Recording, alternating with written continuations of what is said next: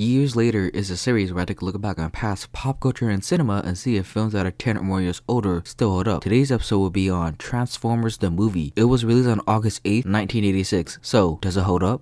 What year is it? Whoa, what? Thursday. What year? No.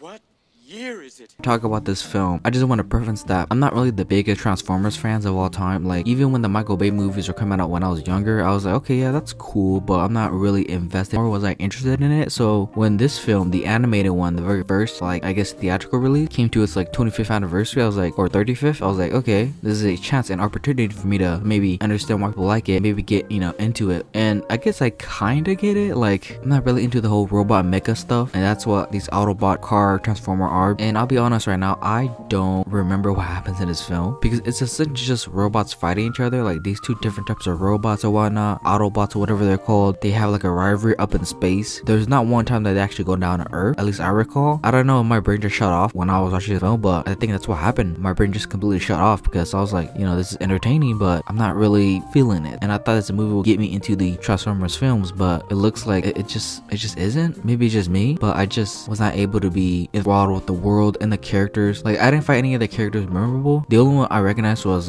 what's the one? Oh god, I'm horrible at names. Anyways, the one of them dies, and it's the one that everyone knows in the Michael Bay movies. All of them stood out by their design and colors, and it looked cool, but it's like, I don't know, wasn't feeling it. But the one thing I was feeling, and I think the driving force of this film and what helps it, is the music. The one song I knew coming into was the theme. When that shit came on, I was like, okay, this is getting hype. And then like the first 20 minutes, it's just basically a music video with Transformers, like image and like video, and it was amazing. And it stops and then it comes back, but the music is what really helps it. It is really damn good. So the film takes place in 2005, which is kind of funny. I mean, this film was released in 86, and you know, 2005, I was only 5 years old. Did not look like this. Granted, this is in space. I'm always surprised by the animation of movies way back in the day. Like, even like Disney, old Disney stuff, I'm like, they had to like hand draw this, and it was like a lot of hard work. Like, you could still hand draw animation, but like it's a lot more easier just combining both digital and hand drawn faster. It's still a lot of hard work. And watching this film and older film press that it looks good, and there's not like a single moment in this film or frame that I noticed, oh god, they had to cut corners here and there. The animation still holds up. Like, it's still like, yeah, this is good. Whoever, I don't know who animated this, probably should have done more research, but they did a pretty good job not noticing how old it was and how 35 years later it still holds up. And then this is the point in the video where I'm gonna try to remember the characters and the plots, because again, my brain just shut off and I was not invested in this movie at all. It was cool seeing all these robots and Autobots fight each other in space, but I don't know if it's just Transformers or the Michael Bay movies that has a sour taste in my mouth whenever I watch anything Transformers. But we got Bumblebee, alright? Obviously everyone knows him. We've got, who else you got? Hold on. Oh yeah, Optimus Prime. There we go. He died in like the first 10 minutes. Yeah, how can I forget that? You got like Megatron, you got like Spike, Ultra, and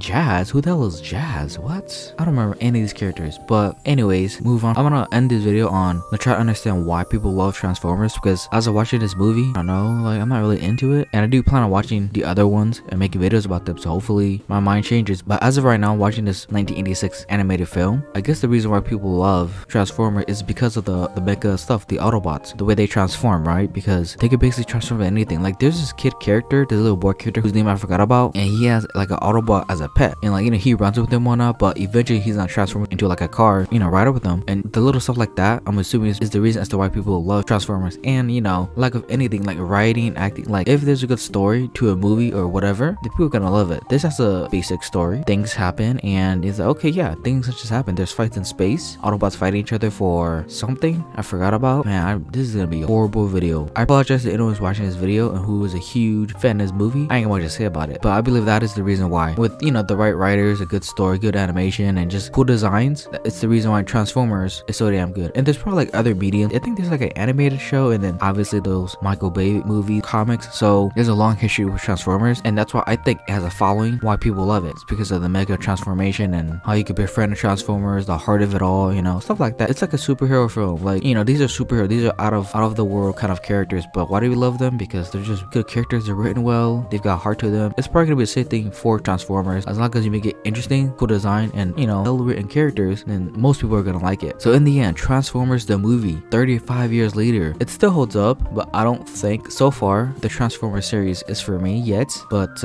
It honestly feels more like a kids movie because it really just is battles and battle. It's really what it is. So it holds up. I enjoyed it, but it's not necessarily for me. It doesn't really intrigue me or get me excited. So that's it for me. This has been The Road So Far, and thank you for watching.